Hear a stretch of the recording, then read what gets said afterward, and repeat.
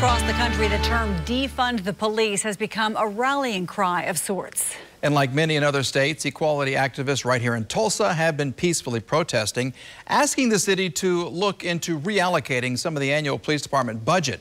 They want the money to go to other community resources like mental health, drug abuse, and education programs, a process being called defunding police departments.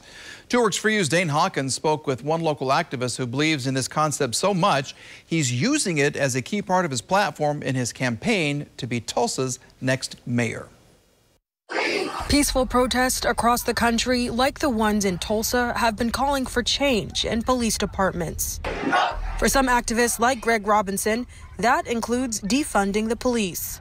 We want to divest in enforcement so that we can invest in the people, in communities that need it the most. Robinson and fellow activists like Nate Morris believe changing where some city money goes could cut down on police calls. If we put money into projects that would provide folks access to more jobs, provide folks access to better education, provide folks struggling with mental health more access to resources, undoubtedly that would not only reduce issues of crime, but it would reduce the burden on our current police force. But not everyone thinks that's a good idea. But call me old-fashioned. I think you may actually want a police officer to stop a criminal and arrest him before we try to work through his feelings. Activists say reallocating could prevent some criminals from even being created. We'd be addressing these issues on the front end. We wouldn't be waiting and being reactive instead of being proactive. But across the country, others are concerned about what it could cost for communities. You're going to go after salaries and benefits?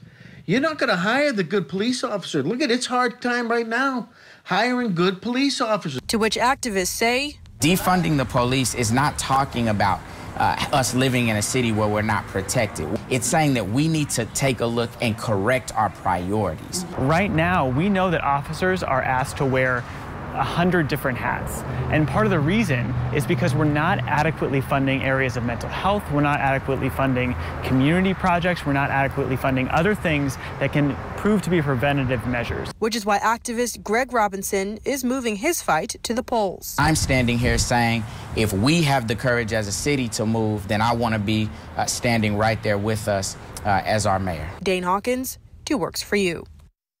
Dane, thank you. The Tulsa FOP tells us they will release a statement Friday about the defunding police concept.